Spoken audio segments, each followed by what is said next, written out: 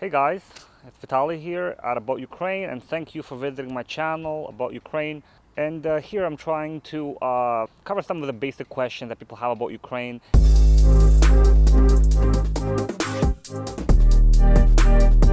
And in this video, I'm going to talk about investment. A lot of people ask about investment opportunities in Ukraine. Ukraine is like a developing country. There's like all these opportunities, so much land, there's so much people, so many natural resources, there's so much money to be made. Relatively speaking, you don't really see much money being made here. In this video, I'd like to cover some of the aspects of investment in Ukraine. And I'm not talking about like multi-million-dollar investments, but something that an average Joe can do. And in this video, I'm going to talk a little bit about what is the investment climate like in Ukraine, about bonds, one thing that you can invest in here, and also how to do that, how to actually buy government bonds here in Ukraine, because I think this is really the only option you guys have if you want to invest some money in Ukraine. So what are we looking at here in Ukraine? Well, we're looking at an investment base that's really, really tiny. You're looking at something like 40 million people, a country, right, that creates about like as much wealth as maybe Lower Manhattan, and that's about it, right?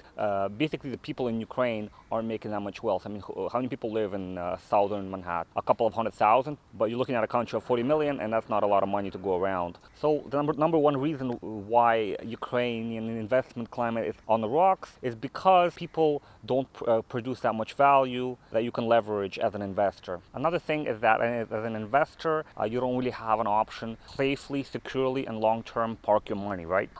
You can't really park it anywhere. Basically, there are no mutual funds, there are no pension funds. You can't really park your money the way you can in countries like, United States, Canada, UK, where it can gain you a good 10% return on your investment. Here, you can't really do that. So there's no private equity, there's no insurance, there's no demand for securities either internally, and that's basically the picture that you have here in Ukraine.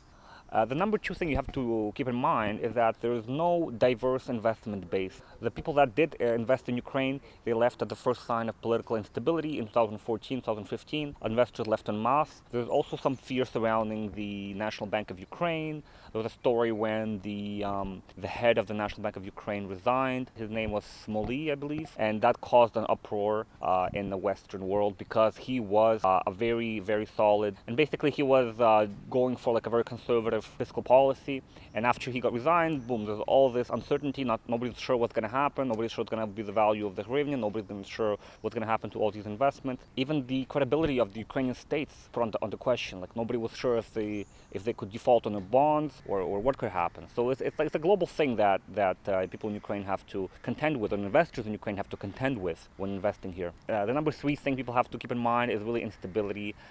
In this country, like anything goes. You're not really sure what to expect, when the next law is going to pass, who's going to be behind it, what consequences it can have on the financial climate in Ukraine. It's anybody's guess, really, what could happen. So you're saying, well, great, I understand that. I understand all these risks. And I don't have $1 million. I don't have like hundreds of millions of dollars. I have like 10 grand maybe I can play with that I'm willing to invest in Ukraine. What can I do? What options do I have? Well, many people are going to say, hey, you can invest in real estate in Ukraine. You can buy like a little house. You can buy an apartment. You can buy, a little piece of even like office space. You can buy some office space. However, office space is a speculative thing here because, as we can all agree with what happened with the recent pandemic, the demand for real estate kind of dropped when it comes to commercial real estate. But renting out to people, the rental yields aren't that good here in Ukraine. Looking at an investment of maybe in Kiev, for example, an apartment would cost you $50,000, for example, and you'd be able to rent it out for maybe a few $100s, not more than maybe $300, right? So you're looking at a really small rental yield.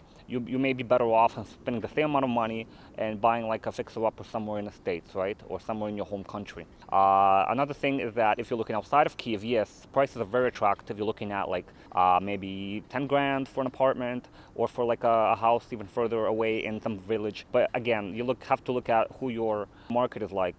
Reality is a lot of these small towns and villages are shrinking, and people really can't just find tenants to fill in these spots. So again, real estate, questionable thing. Another thing people are suggesting is maybe get a little cafe, open it on a corner somewhere. Again, you have to look at the type of purchasing power people have here. There's an oversaturation of cafes. You have to do your research really carefully about what you can do with cafes. Another thing people also talk about, Ukraine does have a very low car ownership rate. You know, the amount of cars on the road are going up and up and up rapidly, it's true.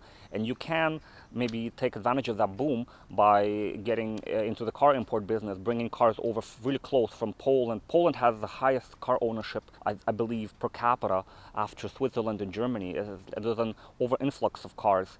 And there is a business idea of bringing cars over into Ukraine. But again, I believe it's a race to the bottom because you're trying to undercut all the existing players. You're trying to sell the car for the lowest amount of money here. Again, you have to understand that the Ukrainian purchasing power is not near as much as it would be in somewhere in Western Europe. So you have to contend with these limiting factors here in Ukraine. So what options do you have? You want to invest some money.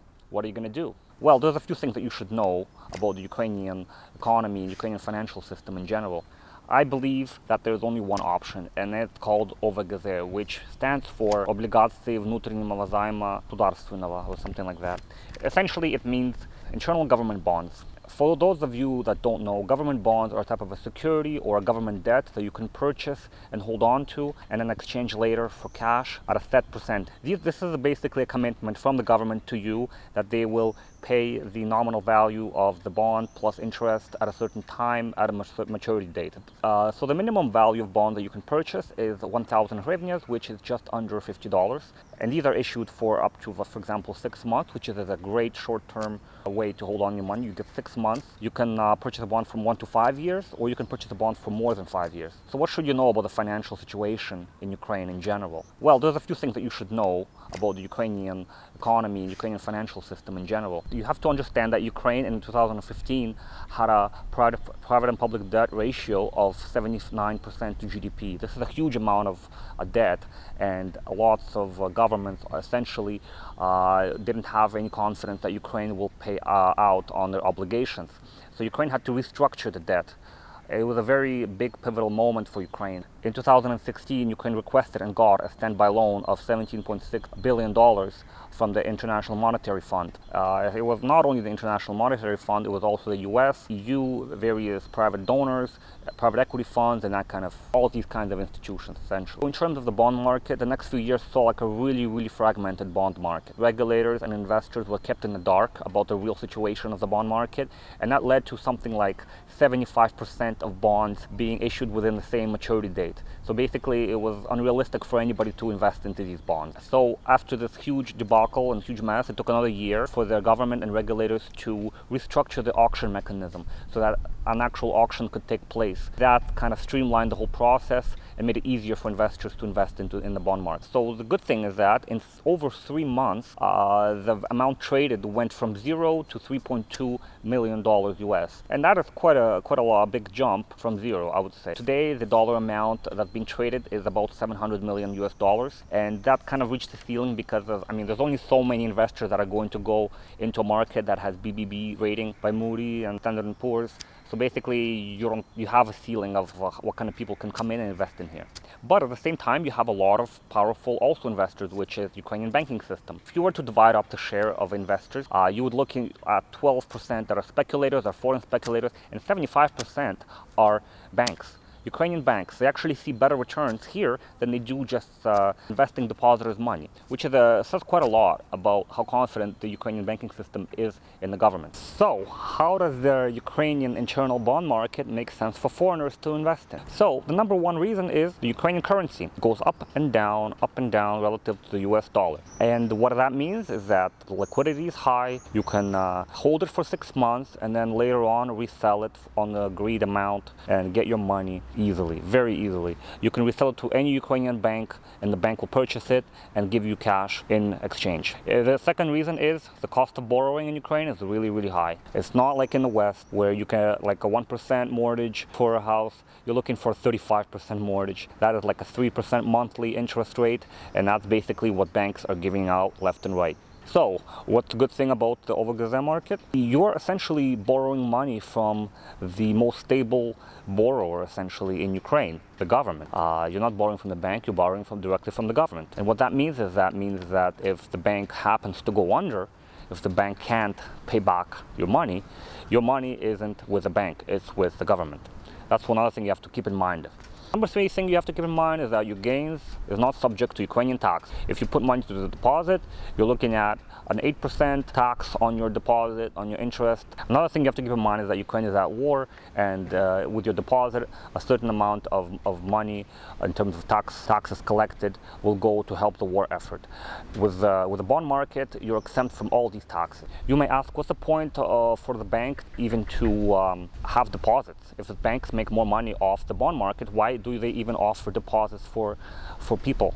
Well, the thing is that what they do, they offer deposits and they promote deposits. They tell people about them.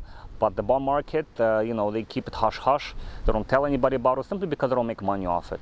What they do is they take the 10% to 11% that they make off the bond market, and then they make 8% off the depositors.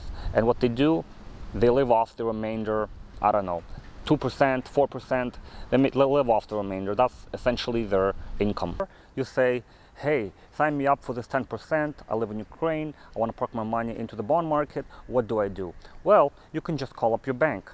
Any bank in Ukraine will essentially offer to buy bonds on your behalf. And to do that, you need to open up an account with them. And to service that account, it's not much money. I believe it's about 100 to 200 hryvnias a month that you have to pay. But it's chump change if you're actively going on to the auction. They charge a tiny fee for the auction fee, which is like 0.01% or something like that.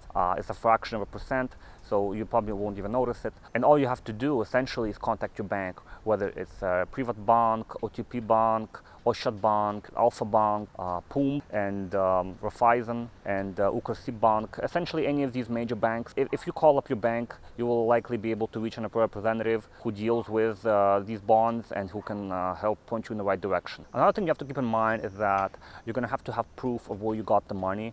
If you'd like to use more than $14,000, you're going to have to provide proof of where you got the money, the origin of the money. But if it's under $14,000, you're okay. You don't really have to do it.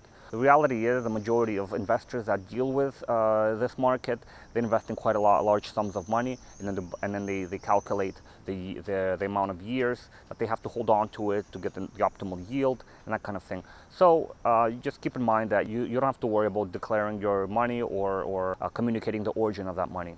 So there you have it. I hope this video was helpful to you guys. And if you guys live in Ukraine, I hope you guys got an understanding of where you can park the money. Like I said, this is what I would advise you to do. This is what I would do if I was in your position. And I hope you guys like my content, and hit like and subscribe, and let me know in the comments below what you think about the internal bond market. Let me know what you think about investment in Ukraine in general. And you can always support me on Patreon and support me on PayPal if you'd like to make a one-time donation to support my channel. Anyways, guys, thank you so much for watching, and until next time.